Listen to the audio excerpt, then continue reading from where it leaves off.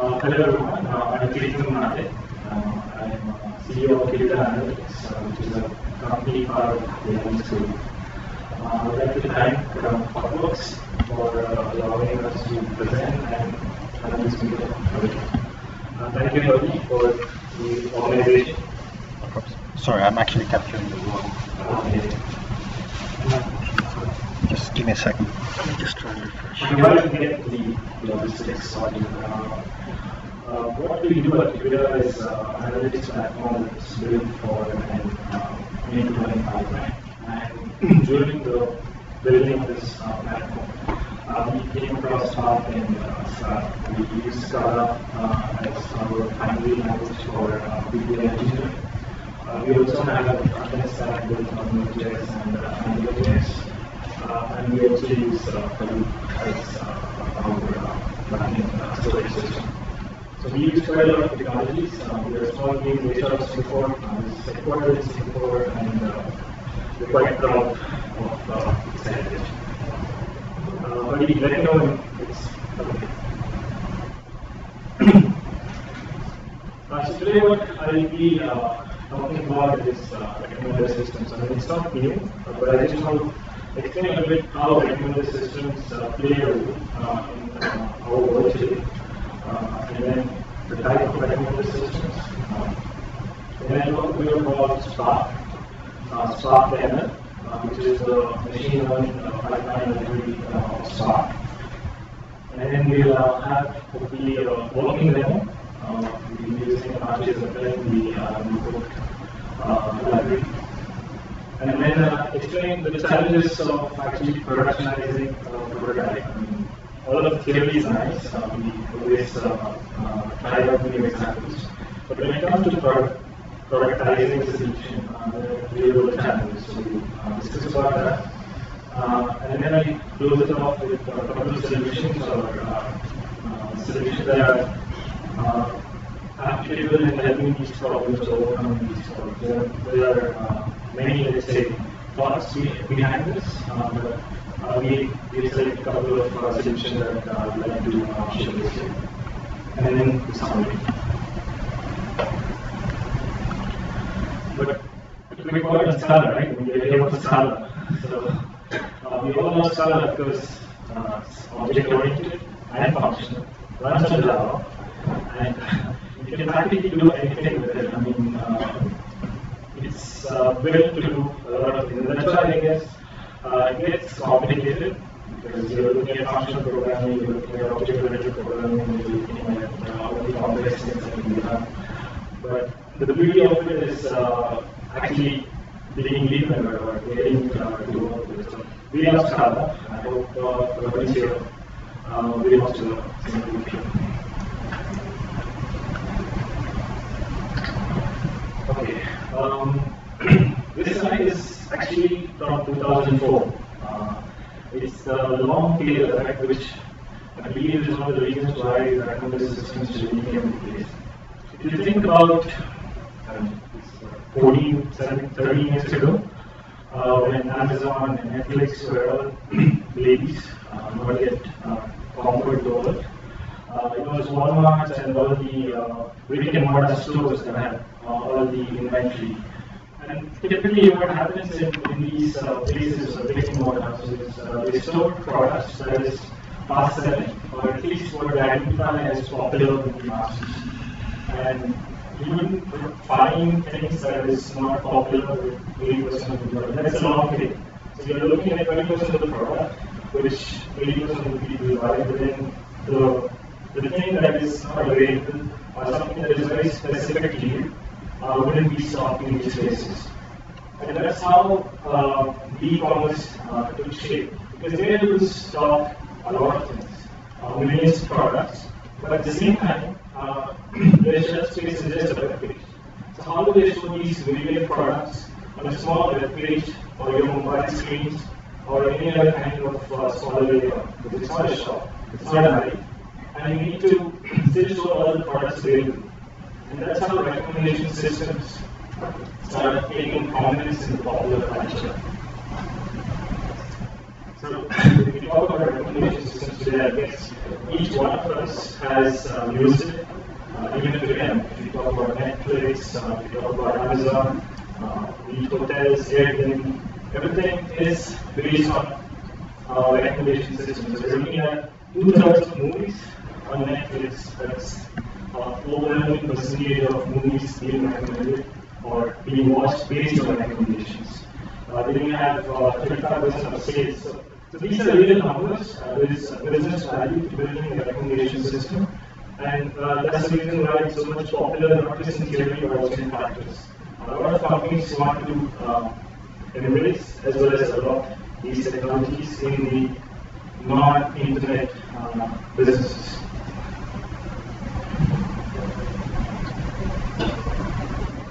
Typically, a recommendation system has been focused on collaborative filtering approach.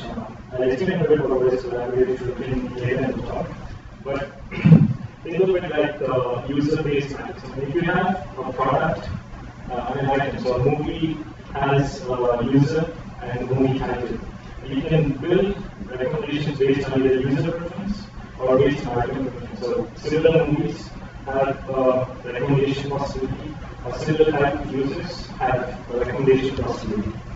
And the next one is content based, which is more on the content of the product itself. So what type of movie, or what type of product, or what's inside the systems that go inside the product. So that's the content based. And most sophisticated is the hybrid and the context based. So imagine if you have a recommendation system on the server, but then for Singapore, if you are going to recommend within code in this software, it's not based on context. So you need to have a user context, where a lot of things that go into making a recommendation system. Apart from this, user and product metrics. So that's the hybrid model, the more sophisticated model of a recommendation system.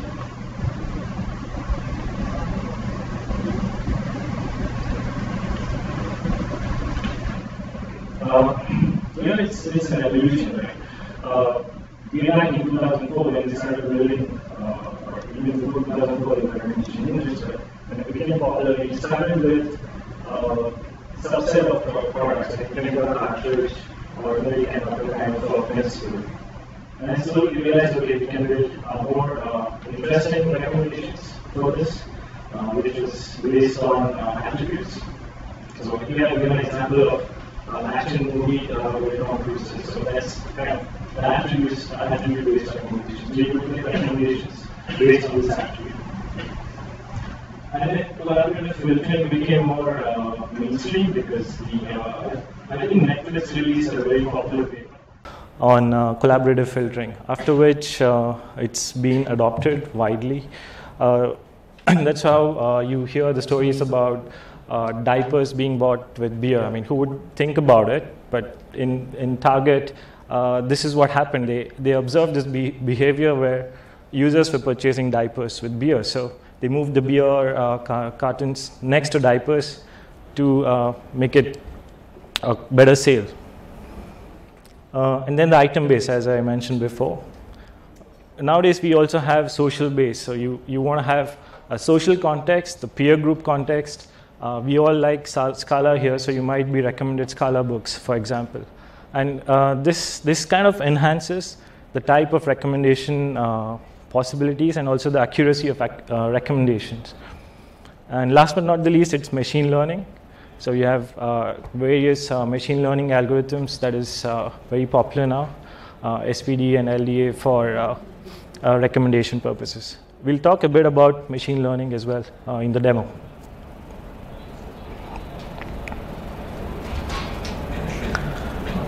I'll skip this one. Okay, what happens in a typical data mining process? This is CRISP-DM, which stands for Cross-Industry Standard Process for Data Mining. It's a fairly popular methodology for data science. Here it says data mining, but this methodology came in 1996, and some things get changed, but the methodology doesn't change. So when you're starting an analytics project, you have to have a business context and a data understanding. And that's the beginning of any process. So you try to understand where is the data coming from, what type of data exists, what kind of business environment are you working, and what business problems do you want to solve. And based on this, you would then start the data preparation journey of collecting, massaging, transforming, preparing, the various steps around the data preparation. Then we move on to modeling, which is the algorithmic modeling based on the data that's prepared. And finally, you evaluate these models against metrics, and you get a prediction score. And then this is an iterative process. You have to go back and forth before your metrics start to make sense, or you have to collect feedback so that the real world scenario matches with the predictions that you're making. So it's a constant loop, and that's why it's in a circle. So the journey never ends. You're always improving, constantly tuning, constantly preparing and deploying it. Before I move to the next slide, like, how many of you are actually working on Spark? Spark 1? Spark 2? Okay. Maybe then I'll just give a quick introduction about Spark. The founder of Scala actually made a provocative statement that Spark is nothing but a domain-specific language built on Scala. But in theory, it's much more than just DSL on Scala. We're talking about various algorithms. It's almost like a platform in its own. It helps data engineering. It helps machine learning. It helps building graph-based models. And apart from that, it helps fast computations. So a lot of things have come together, what we call a Spark today. But what I'm going to talk about is Spark machine learning pipeline, which was introduced in 2. But if you haven't worked on 1, then the changes in 2 will not be so relevant. So I'll just straight away go to the changes, or let's say the new things in the Spark machine learning pipeline. What Spark has done is standardized or built a best practice or allowed high-level APIs to build a machine learning pipeline that can be applied across various use cases. What it provides is 5 different pieces in the pipeline: data frame, transformer, estimator, pipeline, parameter. All of these together combine to make a pipeline. Transformer is nothing but APIs that allow you to transform your data set.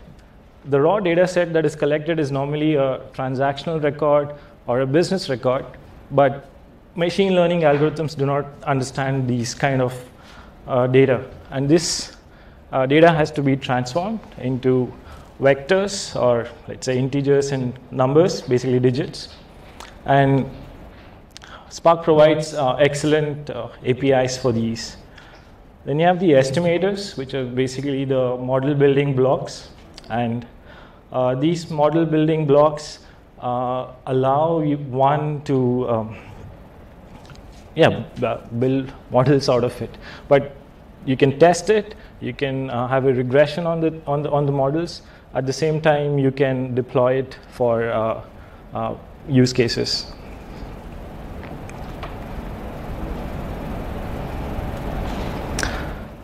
I think this is the demo piece. So the demo is going to be based on a million-song data set from Kaggle. How many of you have heard or are Kaggle members here?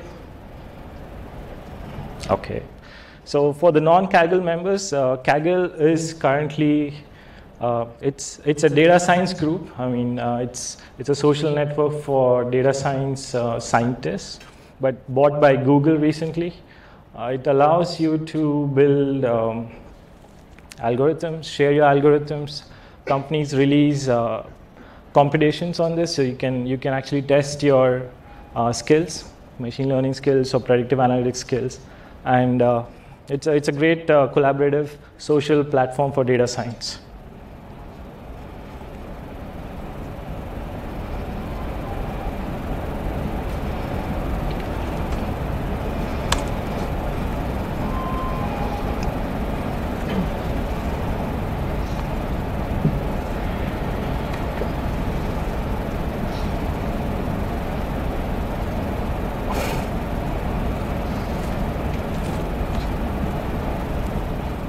Just a sec.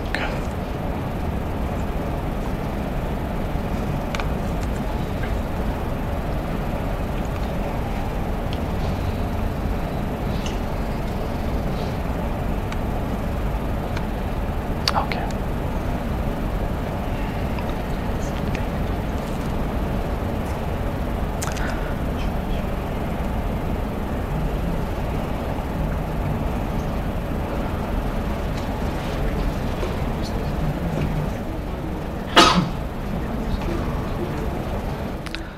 I'm sorry for the resolution. Is this okay, Hardy, for you? Okay.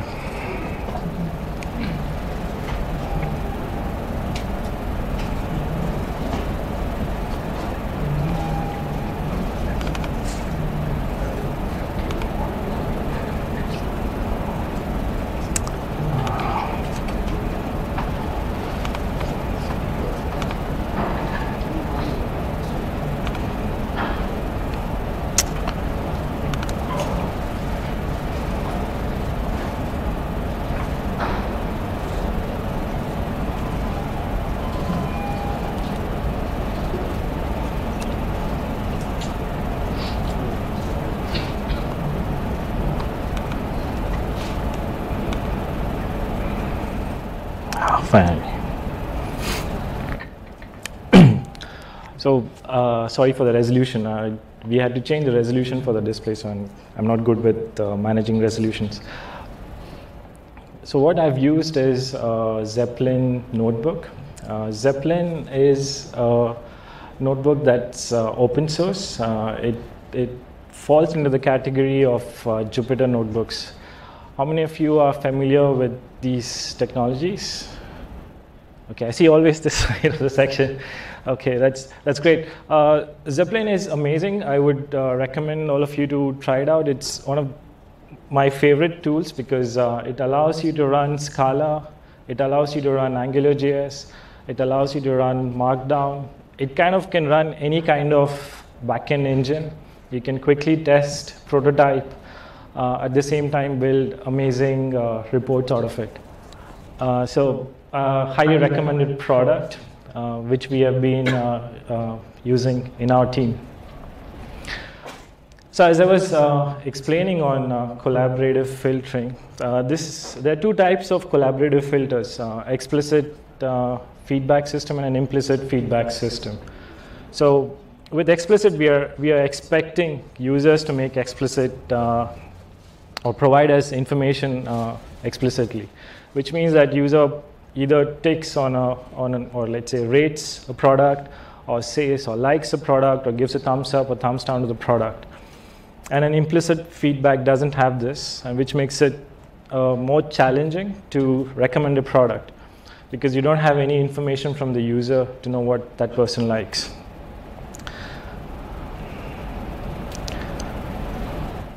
So for this example, I've used a million song data set, which is on Kaggle.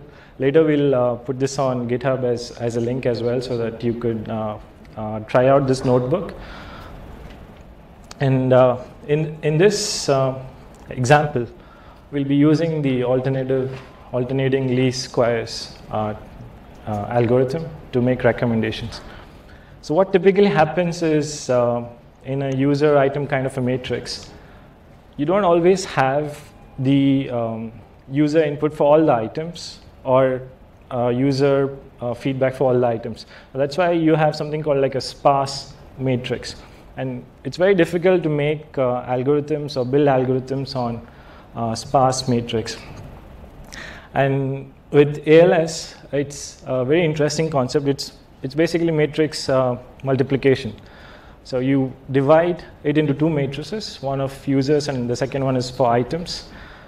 And then based on alternating least squares principle, you start slowly filling the gaps or the deltas in these matrices, which gives you an approximate. So this is why it's called predictive, or let's say machine learning, because it gives you approximate user preferences. With Spark, it's very easy. I'll show you how you can build. Unfortunately, I cannot see the full screen. Just give me a second. Sorry, can you elaborate on how these matrices are built? This one? In what way? How do you come up with the resulting two matrices from the original? Right. So you take any of these inputs with an existing user and item recommendation, and you use the ALS algorithm to slowly start filling each of these points, which gives you a user versus item preference, but it's again approximate. Okay, so it's a black box algorithm that you're not going to export. No. Okay. That's the intention of the meetup, so that we, and I'm not a data scientist, but anyways, it's a black box ALS. We feed parameters into this, and then you get items out of it.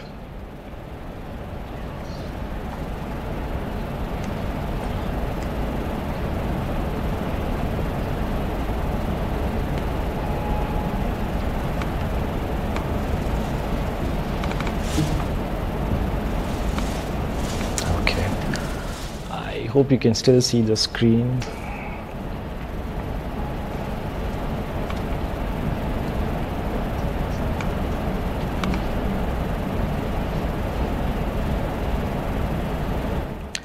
Okay, here this is simple Scala imports of the Spark library.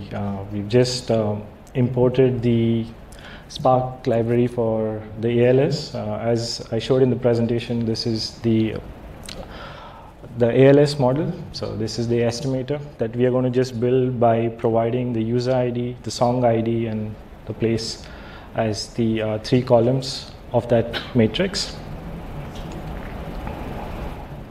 And with Zeppelin, it's very, very interesting because it just maintains the context. So you can run.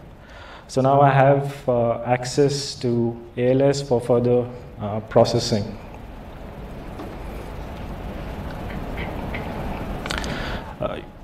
I already have the songs list, which is basically a unique ID of a song, and the song ID for that, the song that was played. So all of this has already been anonymized and built into, let's say, data set that's already ready for building algorithms. Similarly, for users. And the interesting thing here is that you can get the data from any source. So you can have it on Hadoop, you can have it on S3, you can have it on various data sources, and Zeppelin is able to connect to it, and you can build or work on that data interactively.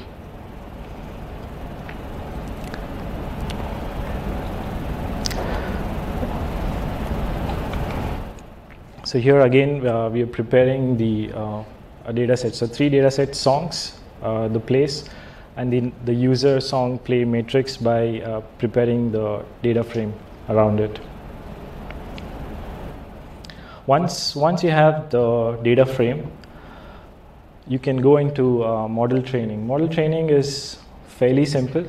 You split your model. Yeah. The data frame is not a sparse matrix, right?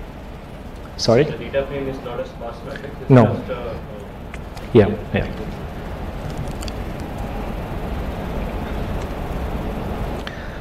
Yeah. For typical predictive model testing, we just have to have a test data, and then you need to have a training data, and then you have a test data.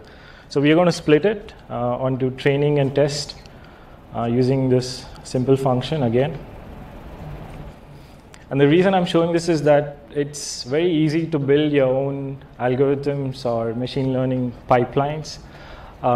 In the course of, let's say, 1 or 2 hours, you can quickly test if you have the data sets. And Spark provides a lot of rich algorithms to play around. Once we have the training data set, we train the model. So we have this ALS, the black box. We say, okay, take this data and then give me the predictions which I will test against the test data. So now it's running. It'll take some time to complete. It's a VM with 8 gig memory and 2 core CPU. Takes about a minute on my machine, if I'm not wrong. It's an iterative process. So every time it's calculating the missing pieces of the matrix.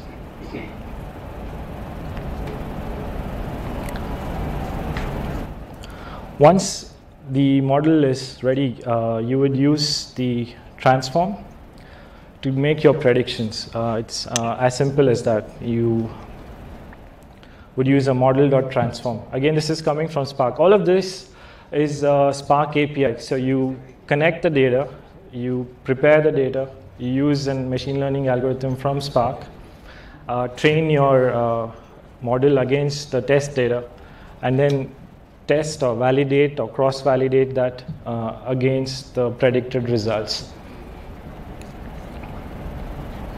Let me see.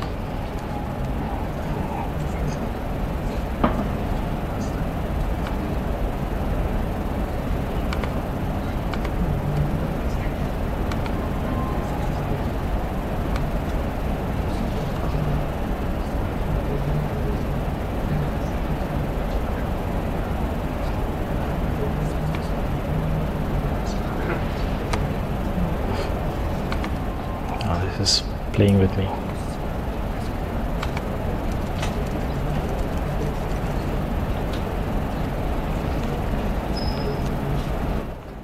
Okay, it completed in about a minute, 20 seconds.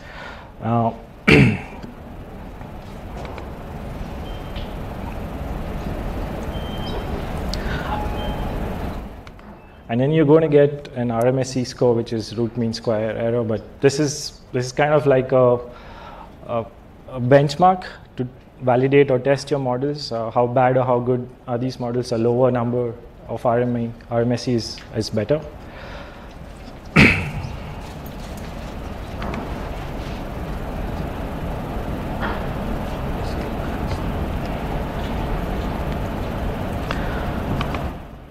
We're not going to talk about hyper-tuning or tuning these models for better performance or benchmarking, but this is just a demo to show how simple it is to build a model on Spark using Zeppelin.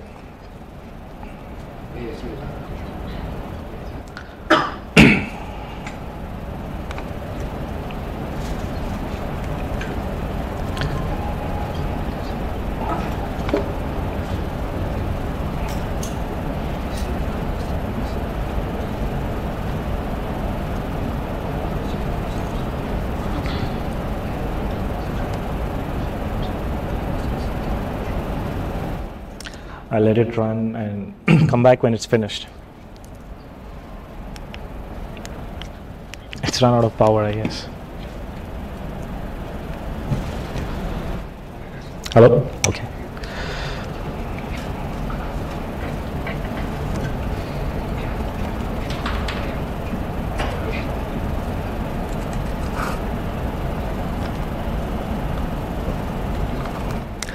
Tien, do you know the virtual box, how to come out of the full screen mode? I think, does anyone know how to get out of the virtual box full screen mode?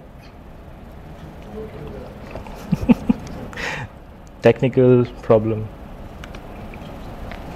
You need to hit right click to get to the. Yeah, I tried the control H right click, but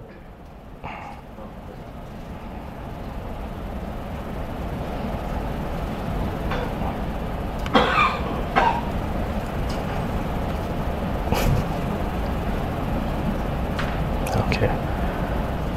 Thank God.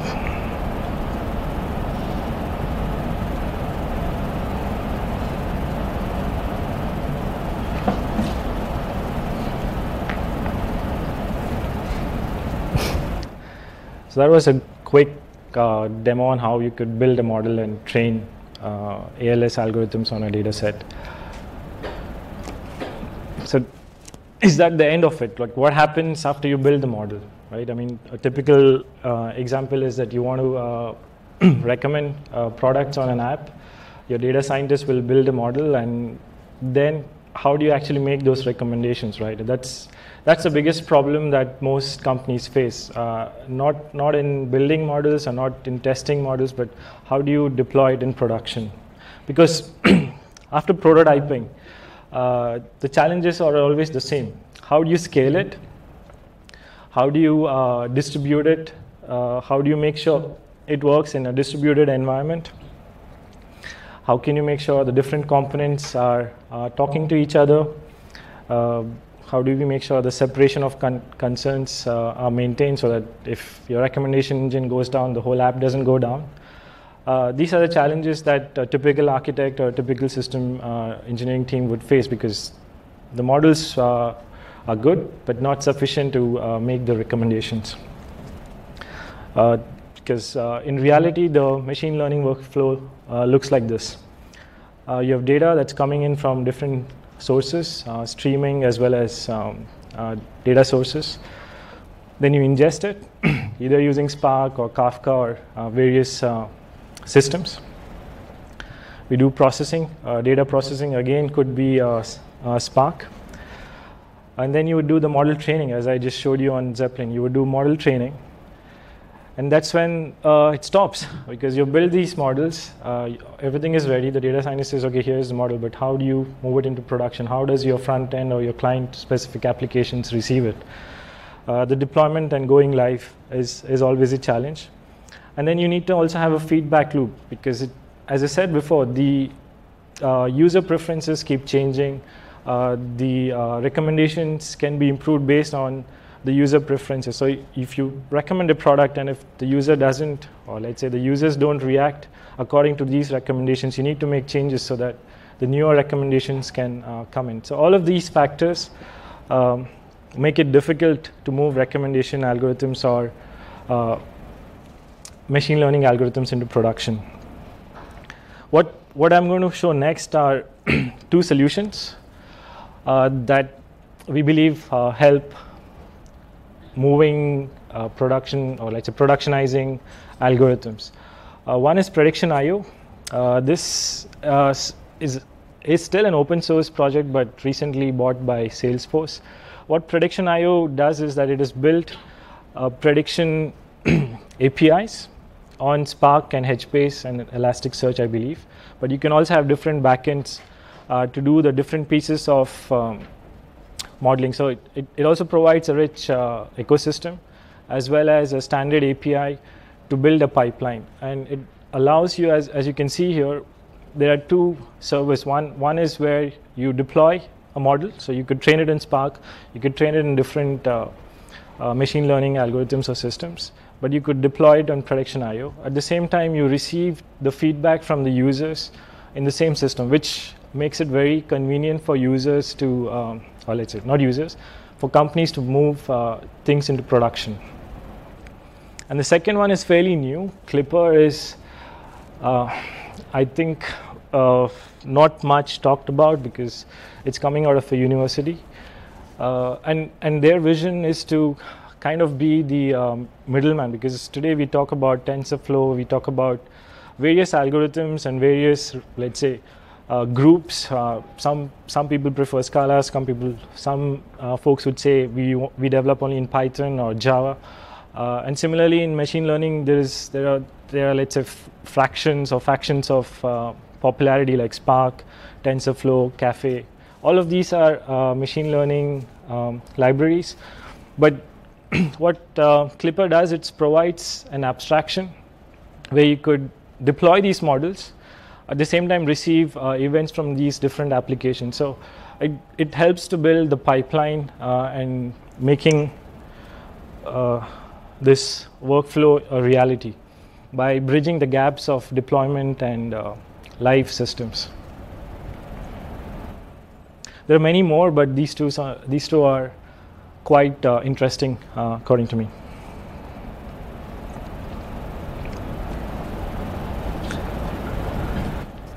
So that was, in short, an introduction to recommendation systems with Spark and Scala. But as this slide says, sometimes it's not always about algorithms or data, because without the right data, you're not going to be making recommendations on intuition, and one needs to pay attention to that. I won't stop with the Dilbert, but this is how you can improve it. I mean, to add or make the recommendation system more robust, you would add serendipity to it. When I say serendipity, it's like you're kind of making a random recommendation which has not been done before, and just test it out and see if users like it. It's a product that's never been recommended to that person, and you would say, okay, let's test it out, so that you just make sure there's not a bias effect, because that's one of the challenges of a recommendation system, that it's a self-fulfilling prophecy. You keep recommending the popular products, and the popular products get bought more, and then it's a constant loop. So to break that monotony or break that bias, you would introduce this concept of serendipity. Remember that it is temporal, so recommendation engines are not something that you deploy and forget. It has to be constantly tuned, checked, feedback has to be captured. You have to perform A/B tests, because two models might perform differently, so make sure that the systems have the opportunity to have A/B testing in life. And last but not the least, have feedback into your system. So that was it. Thank you everyone for your time, and you can reach me at on Twitter, or you can email me at this email address. Yes. Question number one, with initial training, how much data do you use for cross-validation set and for test set in percentage, roughly? From your personal experience? 70-30. Normally, yeah. Normally, the split is 70-30. How much data is very subjective. Yeah. Right. I'm asking from your personal experience. Whatever data we can get, how much of a historical data we can get, it's good, because then your system can be more robust. But 1 to 2 years of data is a good measure to make robust recommendation, build better models. And 70-30, 80-20 is quite a good one. Okay, thanks. And second question. Do you take into account the parameters which doesn't belong directly to the item, like moon phase or weather, it can affect the choice of user when it picks he or she picks the music, let's say, or movies especially. Yes. It's information from IMDb. Correct. They try to do this, but I don't know the result. Do you use this, or something which is not directly relevant to the item itself? I would say so, because that was the first one I was talking about, hybrid and context. People are trying to make more and more sophisticated models, like they're trying to observe the mood of the person. They're trying to observe what type of environment they stay, like housing, everything. That's why data is so important. Data is money. They try to collect as much information about a person to feed into these kind of systems, because the better data that you have, or more data you have, better recommendation systems or better algorithmic models can be built out of it. So yes, I would recommend taking those parameters into it. Thank you. Any other questions? Yeah, my name is Goran. So my question is, how do you effectively test the performance of one recommendation system, or whether there is some kind of benchmark which is purposely built just to test the effectiveness of the There are two stages to this. One is before you move it into production. So that's when cross-validation and hyper-tuning and all those things will come into picture. And the second one is actually capturing it from live systems. So as I said, events based on user responses to the recommendations, and then feeding it back to the system. So both of these play a critical role to answer the question. Why do you use here Scala? Why not Python? As I said, it's a very difficult question to answer. So actually, I wanted to start the talk by saying that I'm not here to preach Scala or Python or this is better than the other. It's a preference. But to be fair enough, I mean, Spark is built on Scala, and Spark is such a rich ecosystem for big data analytics, big data engineering, big data, analytics. It just makes it far simpler to use Scala. And once you start using Scala, you realize how rich the ecosystem is. You can rely on the Java ecosystem as well whenever there's a lack of support or lack of library. So you can execute Java code as well. So these are the pros.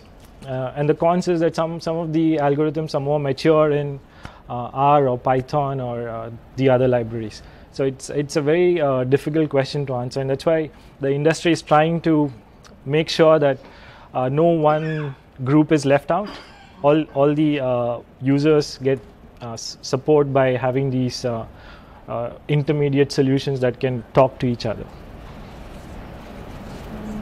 Is there any library only on Scala and not implemented in Python? No. No. So in Python we have the same functionality in Scala. Correct. But the performance in Scala is much better. I mean, at the end of the day, it's going to run on JVM. It's Java Virtual Machine has been there for the last 25-30 years. It's been tested, proven everywhere, and the speed is just going to be much better because it's a compiled code versus Python. But when we use data frames, the performance should be the same. I think if your question is specifically about Spark, is it specifically about Spark? So if it's about Spark, then Spark 2 is the answer to that. Previously in Spark 1. Versions, Scala was better performing. So any, let's say, API that you would use on Spark, Scala would perform better compared to PySpark. But with Spark 2, what they've done is they've provided new APIs.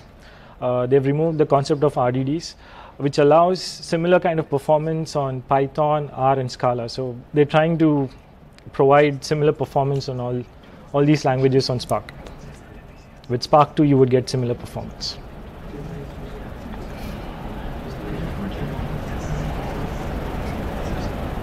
So you mentioned this production systems, platform to run your models. Did you use them for your cases, or did you build something else? What we are doing is we are building so Qubida platform actually is this end-to-end pipeline. So we have built a platform that has abstracted this into one big black box, and our customers normally use it for building vertical apps on it. So the productionizing or time to market is faster. So then I guess you write a lot of code in Scala, and this is where Scala is also. Because in the demo that you showed, it's really just... yeah, the demo was just... the same. Yeah, correct. What we use Scala primarily is for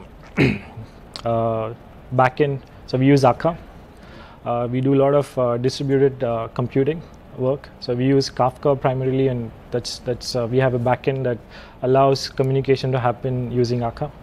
And secondly, we have Spark jobs, which process terabytes of data.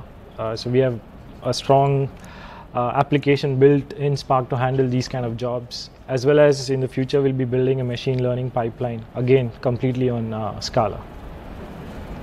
So as a follow-up question then, so what is your model of running a Spark context? Because I remember when I was dealing with that, there was this issue that you can have on the one Spark context a JVM, and if you have this kind of a long-running thing that can answer online queries, which Spark is not really suited for, but still it's kind of tricky. So how do you go around? Yeah, I guess we still have this issue. We have to have multiple Spark jobs for that. But there are some solutions out there. So we are exploring Livy, the REST interface to Spark jobs. So that allows you to have a REST RPC kind of a procedure calls to Spark. And with Spark 2.0, we have better APIs to manage the data frames as well. So you don't really have to build a Spark submit or a Spark application, but you could literally use a Play framework to build your application context, and you could have multiple contexts running at the same time. But to your request, so for example, if you have you want recommend something on the website. So you have this request for the product page, and you want to serve a list of recommendations on that page. So this request, will it hit Spark or will it hit some other database that Spark The actual interface, or let's say the final predicted outputs, would not be on Spark. It would be on another persistent store. We use Elasticsearch. We could use any other in-memory system, for example, from where the recommendations will actually go out. So the application that is querying for recommendations would not directly interact with Spark. That's how we have designed the system. So Spark processing is a batch process.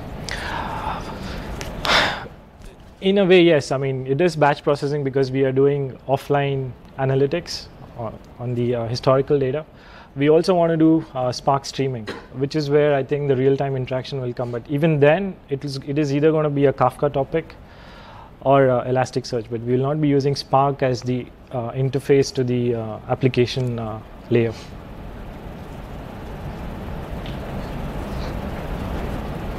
Yep. You have a series of Spark batch jobs. Yeah. Do you use something to monitor them, to manage, to schedule different jobs, or to restart their jobs? Our team is smiling here because this is exactly what we have done. So we have a monitoring service in the platform that monitors the jobs, the ongoing Spark jobs. We can kill them, we can schedule them. Some internal tool or use? Yeah, we had to build it. So we use Scala to build it, and so we have built our own custom solution to monitor, as well as the architecture is completely decoupled from each of the modules. So we use Kafka mainly to decouple all the systems, and we use Kafka again to even monitor as well as break or schedule or cancel these Spark jobs. Yep. Could you describe briefly your infrastructure, server infrastructure, and how did you solve any performance issue? Do you have any optimization settings or something? I mean, we started this journey 3 years ago. How big your infrastructure? Okay, we've deployed in customers like 20, 30, 40, 50 nodes. So we have customers that is running in 30 nodes on AWS, for example. So the architecture. And our journey started 3 years ago when we started building what we call Qubida today. We started 3 years ago. So we have gone through a lot of iterations, a lot of pain in making sure things work in production. So when most of the times we had to face troubles with Spark. But what we have done is the biggest learning for us has been decoupling. Previously, what we used to do is have a very tight coupling to make the development faster.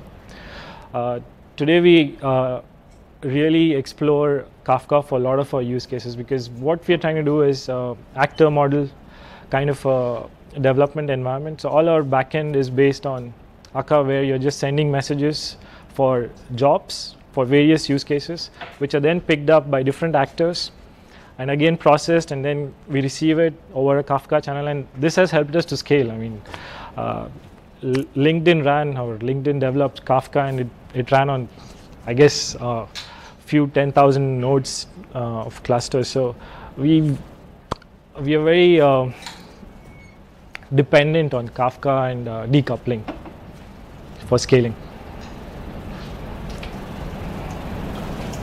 Please. Sorry.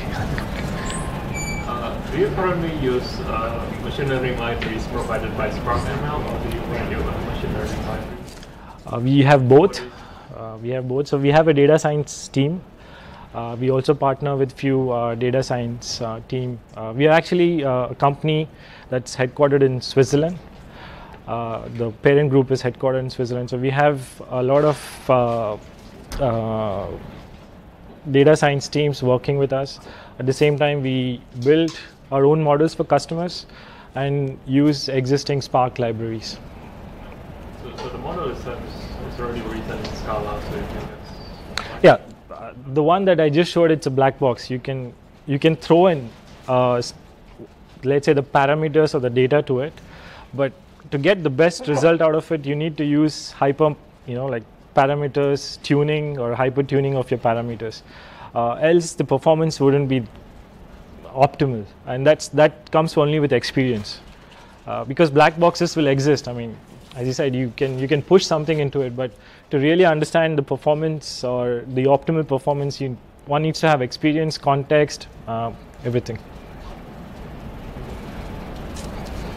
To incorporate new data for the recommendations, you have to run in your system. You have to run all this pipeline again from scratch, or is there some way to take some kind of update of the data and use that? If you see here, like there are two kinds of feedbacks that go into it. So one is into historical data, one is into the algorithmic layer. So it's already bypassing the historical. So typically what happens when you build these kind of systems, you'll have an offline and a real time, the Lambda architecture.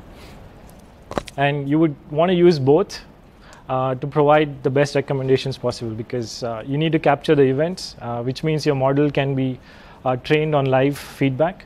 Normally you wouldn't retrain your model. What you would do is you would change your weights in the model. So you'll have weights, and these weights would be changed. If you have neural networks, you'll have your weights changed just before deployment, so that you don't have to constantly tweak. And then if the, let's say the performance is not so good, then you would come back and then go back to the data scientist and say, okay, we need newer models, or can we do the analytics again on new data?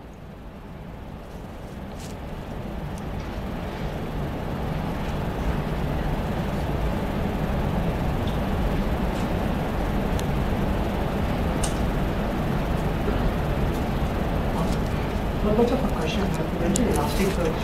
Do you use Elasticsearch as your consistent store, or mainly for analytics? We use MongoDB for persistence. We have a very, let's say, many different storage systems in our platform. So we use Postgres, we use MongoDB, we use Elasticsearch, we use Hive, we want to use HBase. MongoDB is an event store, or? No, Elasticsearch is the event store, because you would want it to be fast. MongoDB would not give you the performance. How are you finally storing the recommendations what are being made? As in, what database, or like, what's the structure like?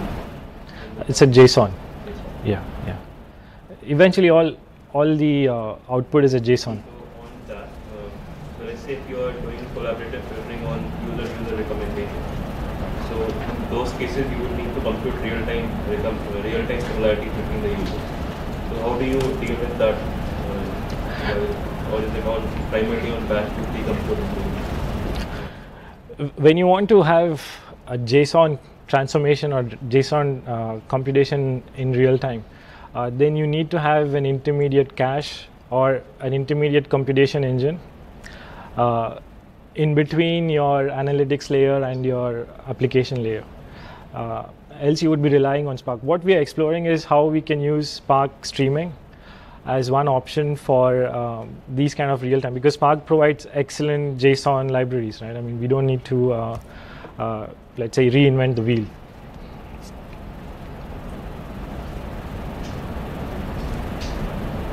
How do you position your Spark streaming when you just restarting the job? Sorry, I didn't get your question. How do you position the offset of the Kafka data? So when you're streaming and you want to change the algorithm of the restart? Yeah. For that, we haven't yet explored that. What we are thinking of is Akka persistence, so that we can store these offsets using an Akka persistence layer. We haven't yet developed that. Yeah, good question.